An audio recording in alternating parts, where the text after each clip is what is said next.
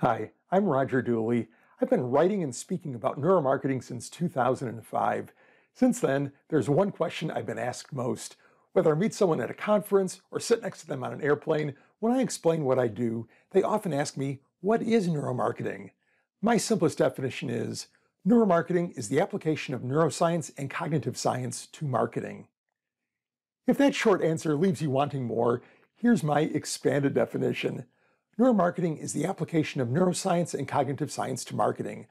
This can include market research that tries to discover customer needs, motivations, and preferences that traditional methods like surveys and focus groups can't reveal. Neuromarketing can include the evaluation of specific advertising, marketing, packaging, content, and so on to more accurately understand how consumers react at the non-conscious level. It can include applying the knowledge obtained from neuroscience and cognitive science research to make marketing more effective without testing specific ads or other materials. Consumer neuroscience is sometimes used as a synonym for neuromarketing. According to Gerald Zaltman of Harvard, 95% of our brain's decision-making processes are non-conscious.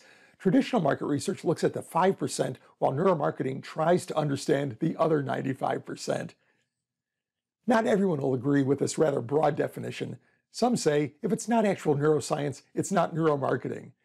They prefer to use the term neuromarketing to narrowly include only the use of neuroscience tools to evaluate specific advertising, products, and so on. Early neuromarketing practitioners measured brain activity with tools like EEG and fMRI, for example. Of course, some still use those techniques today.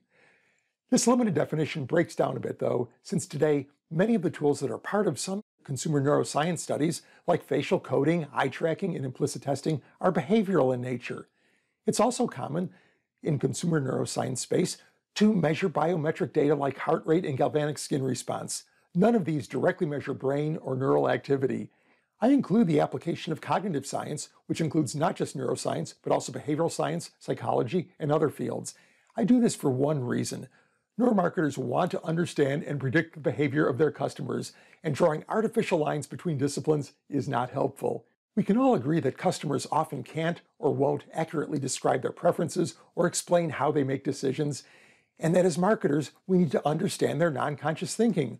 We can achieve that understanding in many ways. We can get it through fMRI images, with a clever lab experiment, by analyzing real-world behavior data, or some combination of approaches. Limiting ourselves to a narrow group of technologies makes no sense.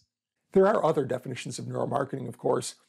Wikipedia's definition says one role of neuromarketing is manipulation of the real needs and wants of people to suit the needs and wants of marketing interests.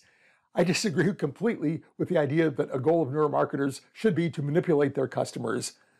Neuromarketing isn't inherently manipulative. Rather, it is about understanding people's real needs and wants. With that knowledge, marketers can develop better products and less wasteful advertising campaigns.